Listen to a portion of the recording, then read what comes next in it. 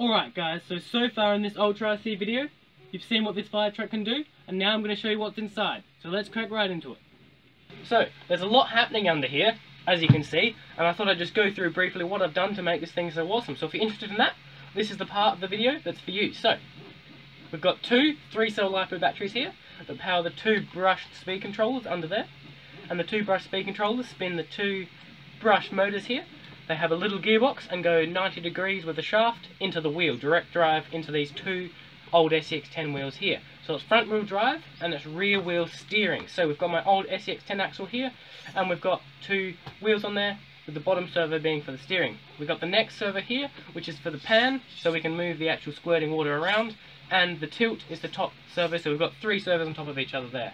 We've got the Coke can, which is the water supply for the pump, and that's just 375 milliliters, so it's not very much, but it can always put out a fire about the size that you saw in the previous video. We've got a battery checker there for the battery, a little 2-cell battery that powers the pump, because that goes out pretty quickly, so that's just to make sure, and you know, adds a little display panel on the pump and things. So we've got the front of this body here, which is a Tonka truck. I've just put a little driver inside with a blue light shining in the interior, and besides that, it's just the front shell of a Tonka truck. You can see here that I've made this bracket for the two motors out of just aluminium strip. I suppose I've bent it into shape and just bolted that on there nice and strongly. So on the front here we have got a receiver battery, just 4 AA's that powers a little basically just the lights, but I've used a receiver there as a little connection for it, which is pretty cool. So the actual pump, which is kind of the important part and why I built this whole thing, because I had this thing and I was like, well, let's just use this. So here it is. It is a Skywriter, so in other words it is a smoke system for a plane, but it works fine for this as well, which is kind of cool.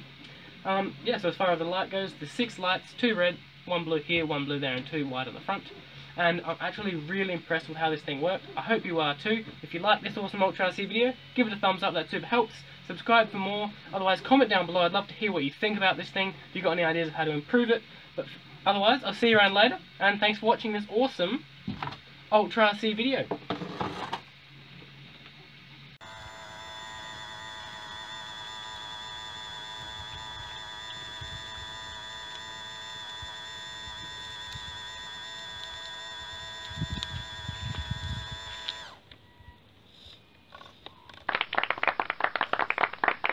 Oh, how cool was that? That was great.